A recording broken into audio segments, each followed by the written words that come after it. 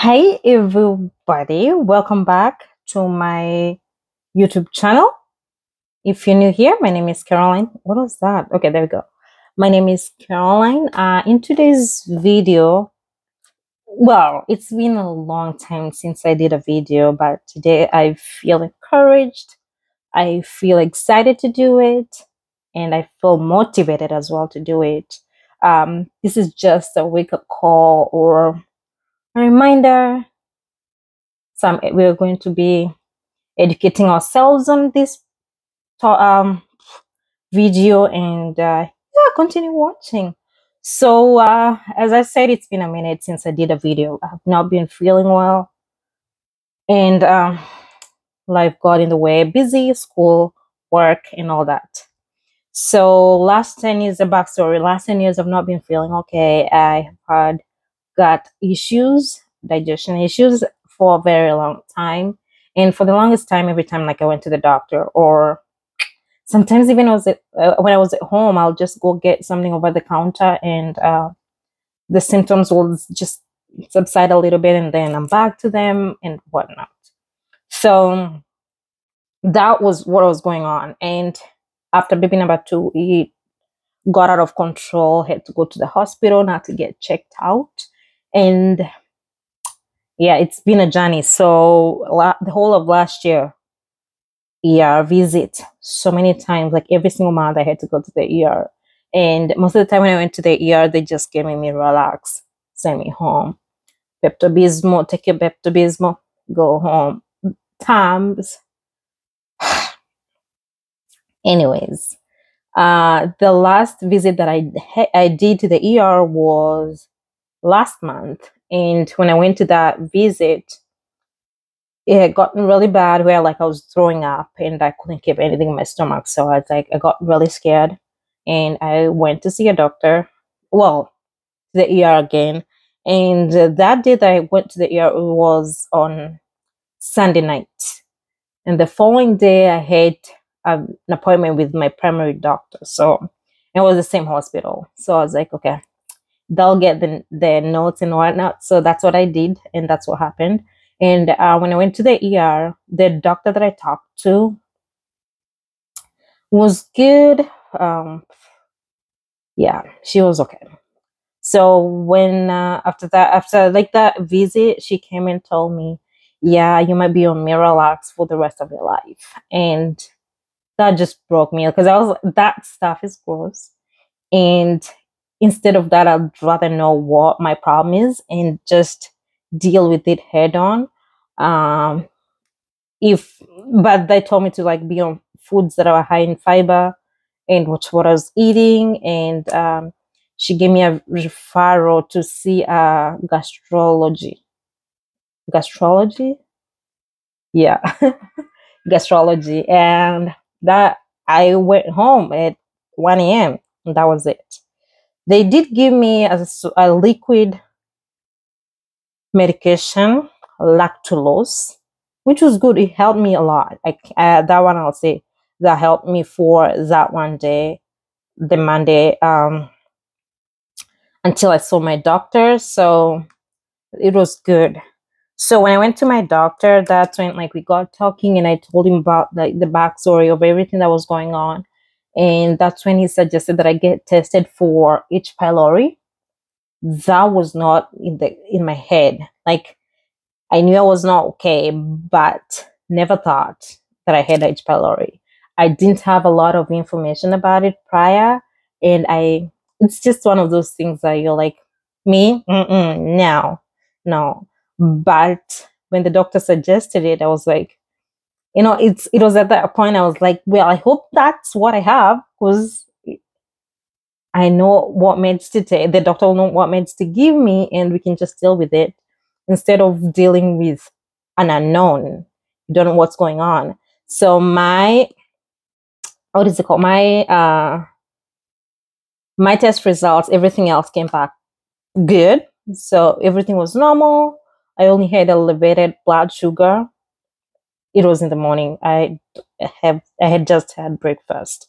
So that is what happened. And I did the H. pylori test, and the results came back after 2-3 days.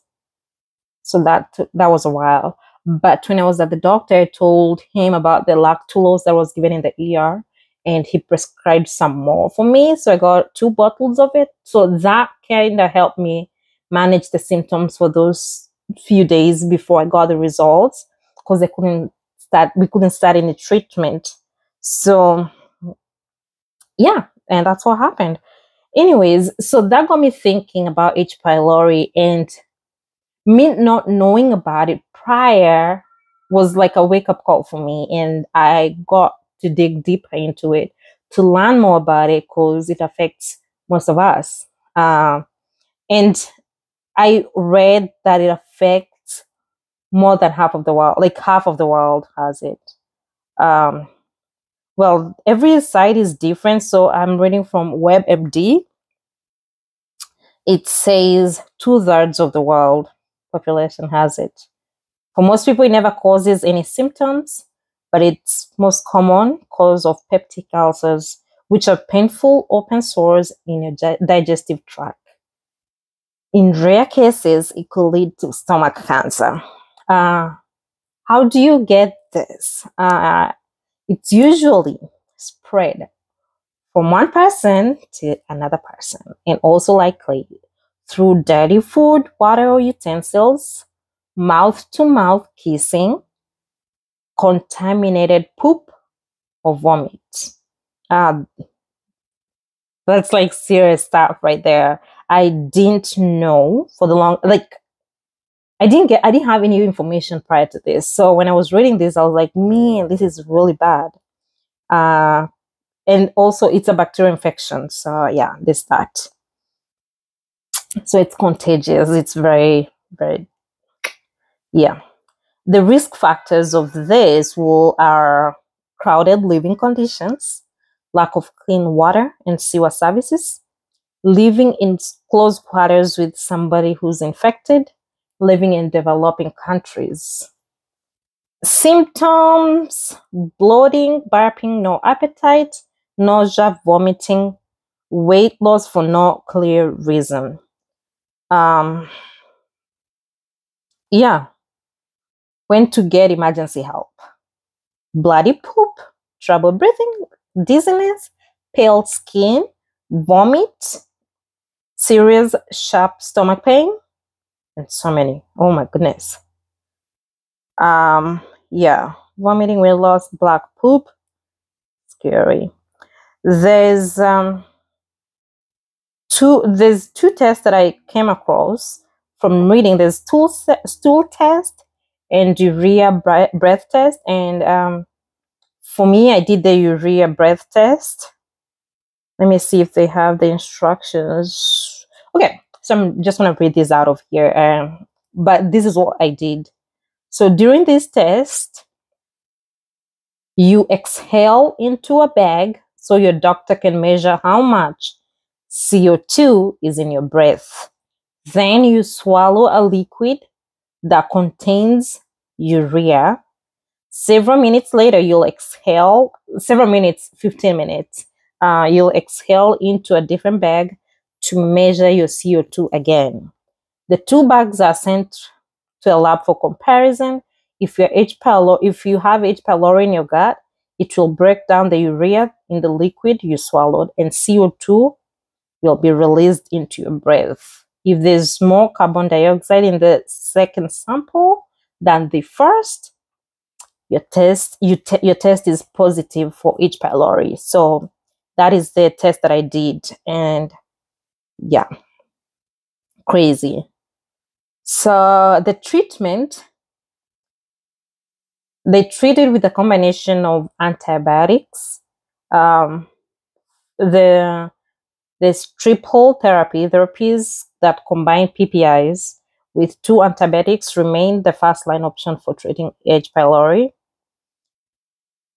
Antibiotics, some of them are amoxicillin. Oh my goodness, amoxicillin, clarithrose, Biaxin, metronidazole, tetracycline, samicin, trinadazole.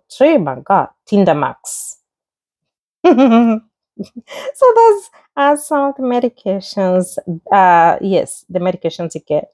Since we said it's bacterial infection, so antibiotics is what you're given. So I have some of the medications that I took personally, and this is one of them.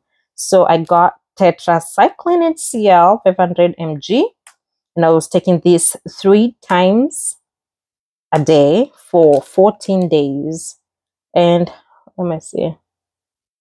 Oh Lord, I can't. Okay. It says if you're pregnant, do not take the medication. Breastfeeding, do not take it. So if you're breastfeeding, you stop breastfeeding to take the meds, or take the meds after you're done breastfeeding. The next medication was metronidazole. Oh God, metronidazole. Metronidazole, 500 mg. This one is a white tablet.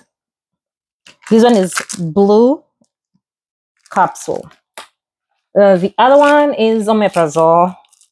This is very common. I've seen it so many times working in healthcare, and it's also over the counter, but I got a prescription for it. These two 14 days. This one, omeprazole, 2 times a day for the next 42 days. And the last one is bismuth.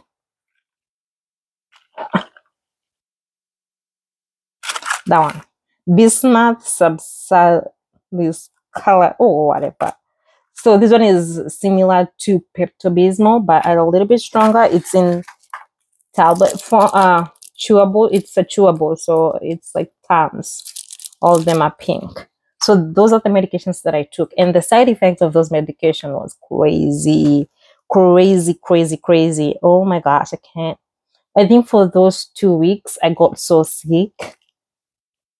It got worse than I was in the beginning. I think in the 14 days, I missed 5 days of work.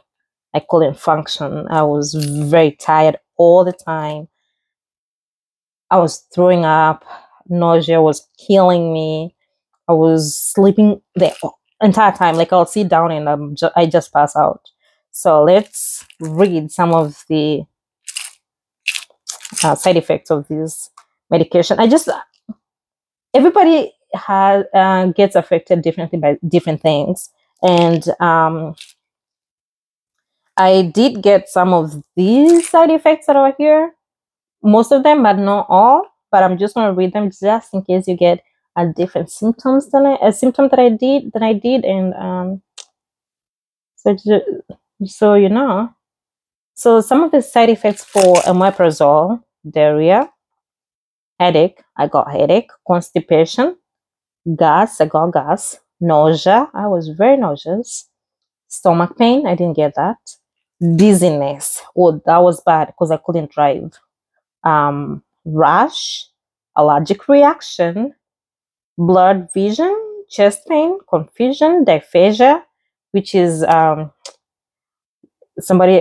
difficulty swallowing, drowsiness, irregular heartbeat, which I got a lot, fever, increased sweating, blah blah blah. Those like the common side effects. The other one is these medications, man. So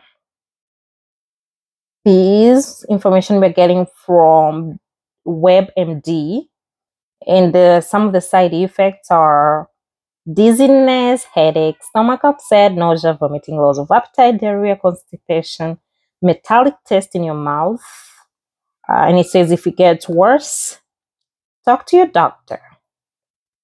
And it's good to do your own research when you get medication, because